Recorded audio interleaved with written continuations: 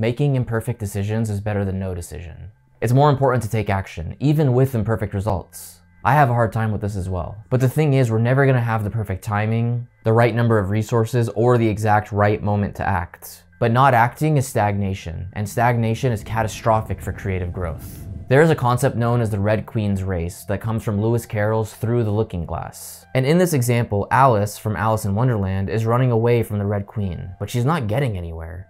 She remains in the same spot even after consistently running. The Red Queen explains to Alice that, now here, you see, it takes all the running you can do to keep in the same place. If you want to get somewhere else, you must run at least twice as fast as that. This concept is why you should always be creating and moving quickly, and you can adjust along the way.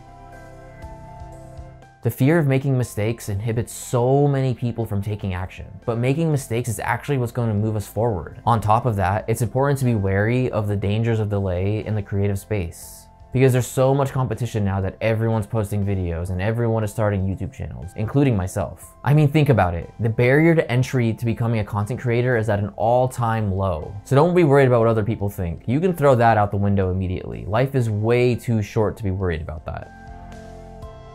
Don't worry if you don't have the perfect gear or the best writing skills or you're uncomfortable talking to a camera. My first video I ever dropped on YouTube doesn't have the best script or audio, but I got better and better as I continued to publish videos.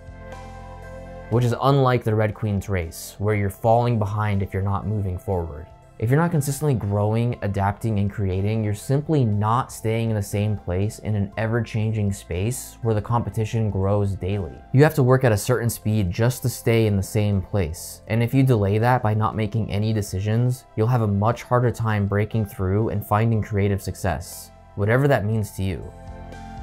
This doesn't mean you have to post daily, but if you're not posting daily, you just need to be working on something daily. Even if it's the easiest task, like thinking about what you'll be creating over the weekend. Because it takes twice as much speed and effort than you might think to push and break through. So keep studying, learning, and creating. The time will pass anyway, so you might as well use it to your advantage.